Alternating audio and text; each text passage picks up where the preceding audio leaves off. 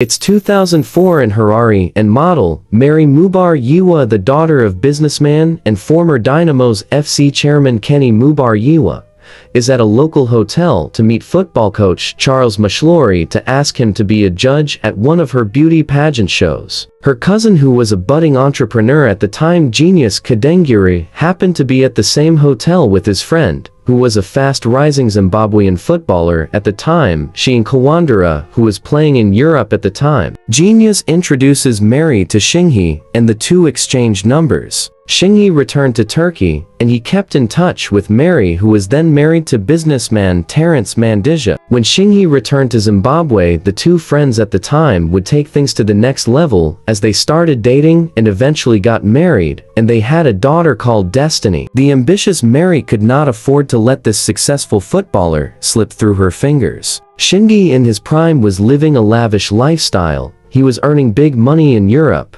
and he was definitely living a very comfortable life. Marry always had an eye for successful men, and she never settled for less. And also note that she comes from a financially stable background. However, a couple of years in their marriage, Shingi's career began to take a downward spiral. Karma was about to come knocking at Shingi's door, as he was about to face the same fate as Marry's first husband. Eventually, Marry dumped Shingi, and he would never see his daughter and Marry for more than a decade.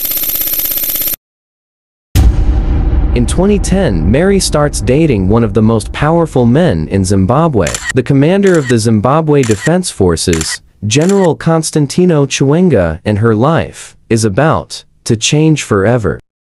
In 2011, Marry is customarily married to General Chiwenga. It was reported that Chiwenga paid $47,000 as the bride price to the Mubayiwa family. This would mark an end to Chiwenga's 13 years of marriage to his first wife, Jocelyn Jacobson. The two divorced in 2012. Marry has her first child with Chiwenga that very same year, and she would go on to have two more during her marriage with the general.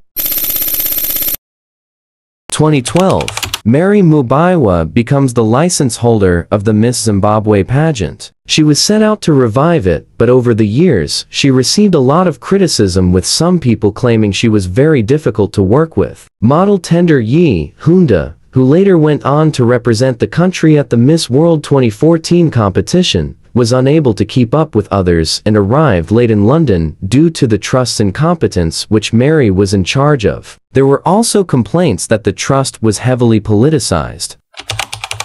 In 2017, Chiwenga is one of the key people who were involved in toppling former President Robert Mugabe through a coup. The success of the coup would see Chiwenga becoming the vice president of Zimbabwe, and Marry becomes the second lady of the nation, and this would be a game changer for Marry.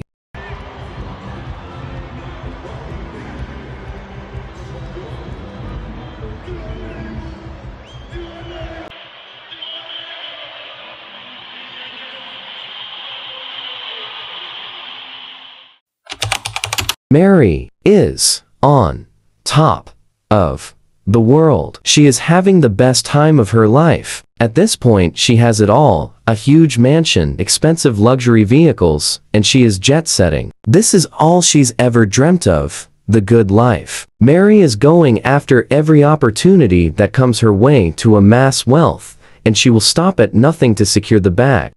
Also in 2018, Marry is linked to a 300-hectare farm grab of the Arda Seeds farm. This was to add to the couple's portfolio of farmland, which reportedly consisted of more than one farm and a lot of real estate.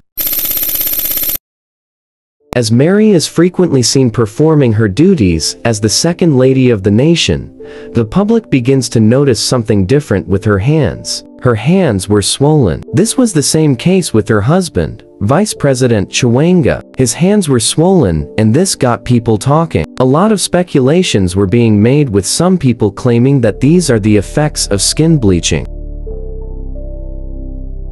The vice president denied the skin bleaching allegations, and he told the Herald newspaper that he had a skin sickness called neuter. He also revealed that he sought medical assistance from South Africa and they were not able to treat the disease. June 2019, it is reported that Chiwenga is seriously ill and Marry travels with her husband to South Africa to seek medical assistance. It is said that upon their arrival in South Africa, Marry attempted to prevent him from seeking medical attention until his security detail intervened. It is also reported that the following month she went to the private hospital in Pretoria where he was being treated and told staff to leave her alone with him before disconnecting vital equipment. When security personnel and medical staff intervened, she left the hospital.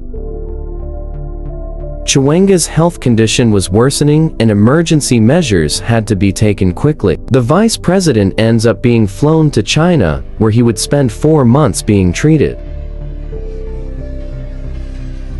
After 4 months of treatment in China, Chiwenga returns from China, and he looks very healthy, fit as a fiddle. However, the vice president's return would mark the beginning of the downfall of Marry.